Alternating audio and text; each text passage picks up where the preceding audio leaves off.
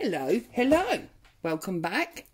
I'm Claire, this is Purple Poppy, and as always it is wonderful to have you with me.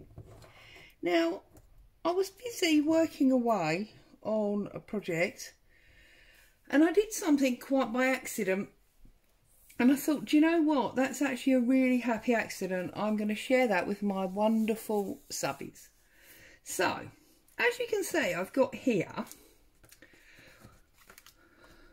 one of the mini file folders that we made the other day, and I've got a fabric sample in it and I've got a number at the bottom. Now, this was not what I intended to do at all. When I started, what I was doing was I was cutting out these lovely little things from the Tim Holtz, I think it's a correspondent die or something.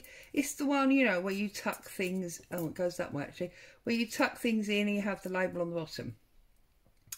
And because I had a couple of pieces of this file folder lying around, I thought, you know what, it will work really nice in that, give me that nice creamy card. So I pulled them down and I started to push them through my die machine, and what I realised was that yes, it gave me the wonderful card, but look at the lovely hole it left. Now this first one I had actually put in double layered, so I've got it twice, but then once I realised, I actually then opened it out and only put it on the one side. And initially what I thought was, what a perfect photo frame, because then you could sort of write in the name of whoever was in the photo.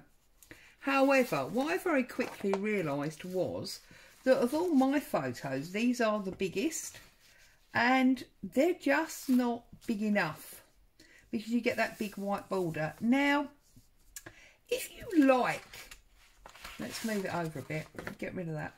If you like the white border, then you probably could just about make this work, but you lose the border at the top and the bottom, and you've got it at the sides, and I just wasn't happy with it.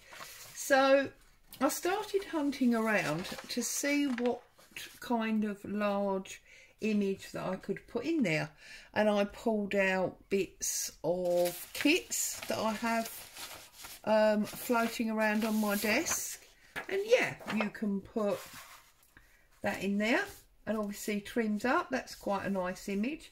You could write about, you know, an advert or whatever it was, but I still wasn't happy. And funny enough, I had lots of bits of fabric on my desk because what I was working on was a sewing journal. So I thought, oh, I wonder if these could be like fabric samples. So I've got a piece of fabric, and yeah, I think it works really, really well. So is another little use your stuff for something else video. Let's put him up there out of the way for a minute. Okay, and if you weren't listening in the beginning, let's run you through this again. So I had a piece of card from file folder. It was the same card that we used the envelope punch board to make the mini file folders for. There is a previous video for this. So then I just took it, I opened it out, put it into my Big Shot or whatever your cutting die is. I placed that on there, and run it through the machine. Then I've obviously got these pieces that I can use at a later date. But more importantly for what we're doing right here, right now, I've got this lovely frame. Now on this one, I did put a piece of paper in it purely because I'd cut right through because I didn't know I was doing what I'm now doing. So this time, I'm not going to put a piece of paper through. I'm going to use the cream background. So as always, before we do anything else, the first job of the day is to get inked up. So I've got my old book, my glue book, whatever, and I've got my walnut stain distress ink. It's this one here.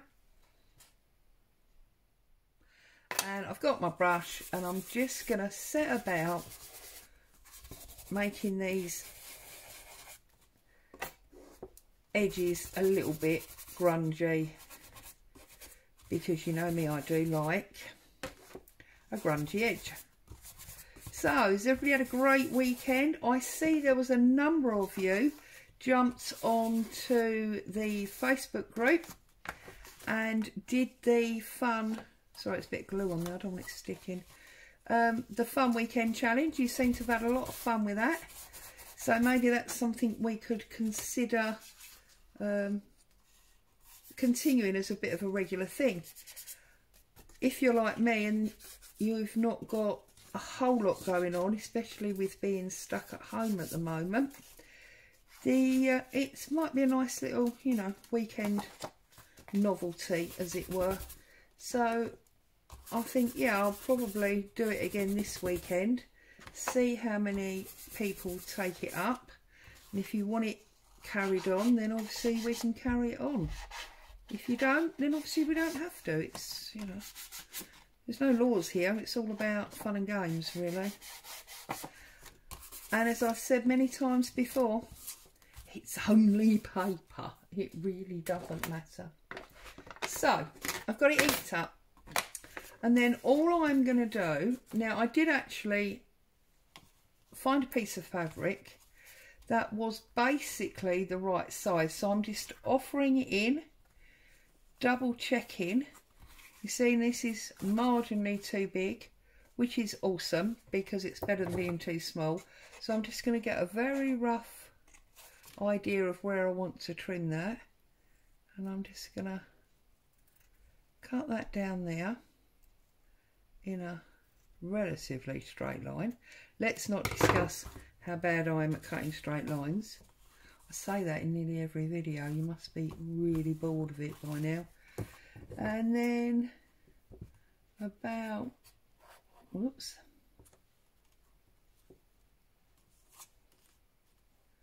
about there, I believe. I'm going to turn it over because I cannot cut from the left, as it were.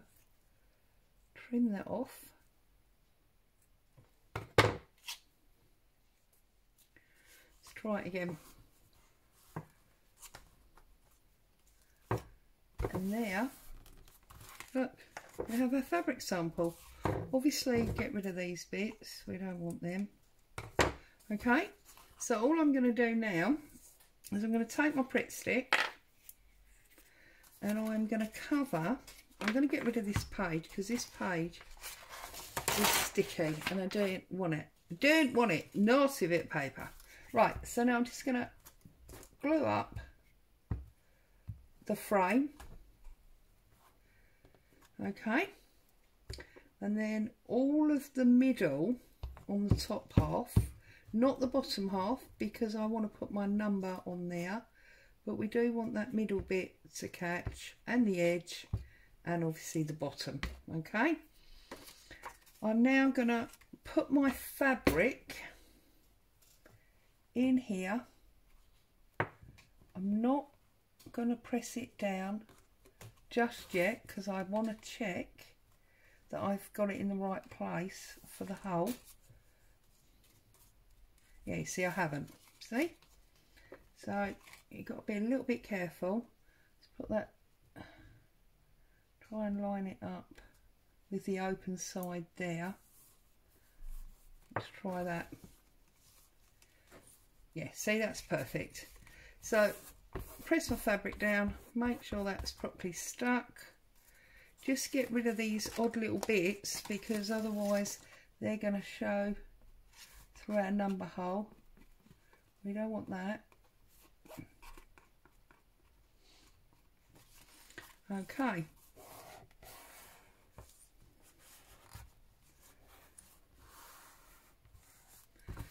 And then just like that. Now that actually looks like you can see the file folder, but it's actually the yellow in the fabric, so that's fine.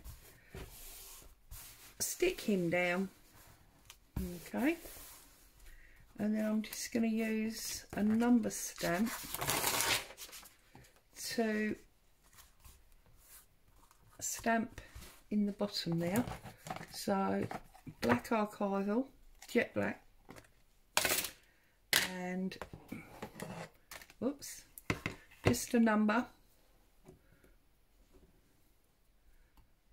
Okay, I'm going to stamp the ink on, and then I'm going to line it up so it's as near to the central as I can get. There you go.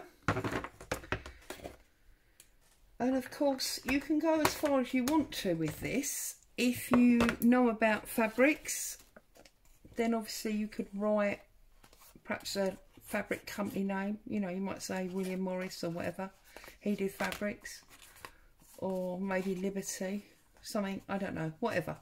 But there you go. So now that edge just looks, oh no, I just hadn't pressed it down properly. And I just figure that in a sewing journal, these would be, let's trim this edge up, because that's a little bit off skew there.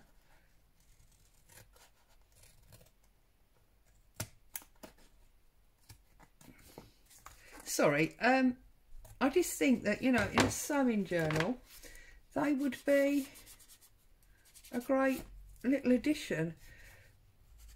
Now, obviously, if unlike me, you've got large pictures, then you can put the photographs in that I originally intended to. Or maybe if you've got large butterfly stamp or die, then, you know, you may want to use it more as a specimen card and then have it straight through both sides like I did.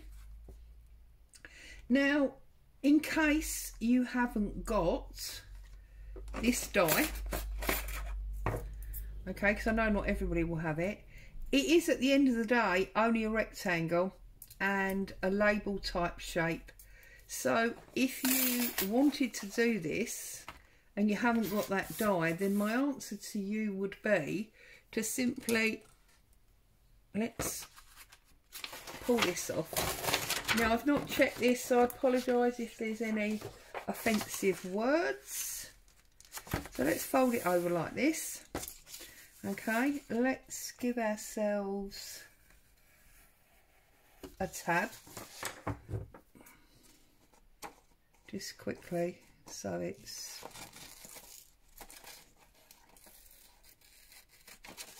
sitting the way we want it to. There you go, you've got your file folder. If I ink that edge, it'll make it a little bit easier for you to see against the page. There you go, you've got your file folder, okay?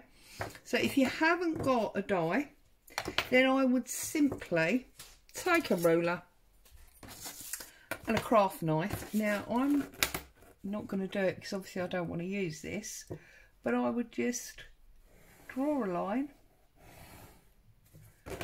or cut a line. Let's do it that way as well and see how far we want to go. We want to go to, it's a bit difficult on my tray because it's got a lip, so obviously the ruler's not lying flat, so it's about that long. Okay, and just like here I'm using the words as a bit of a guide. Didn't do that very well. And there you go. So obviously you can cut out that square, and then with regard to the label, do you remember we used the label stamp on our ledger? So you could just stamp on, I haven't got it out, and then when you stamp on you'll have that kind of shape, and then obviously you can just cut that out as well. So you can do it without that, it's just that that's what I was using when I discovered stroke had the idea. So there you are. As always, thank you so much for joining me. I hope there's been some inspiration there for you. Have a great afternoon stroke evening. I'll see you again soon. Bye for now.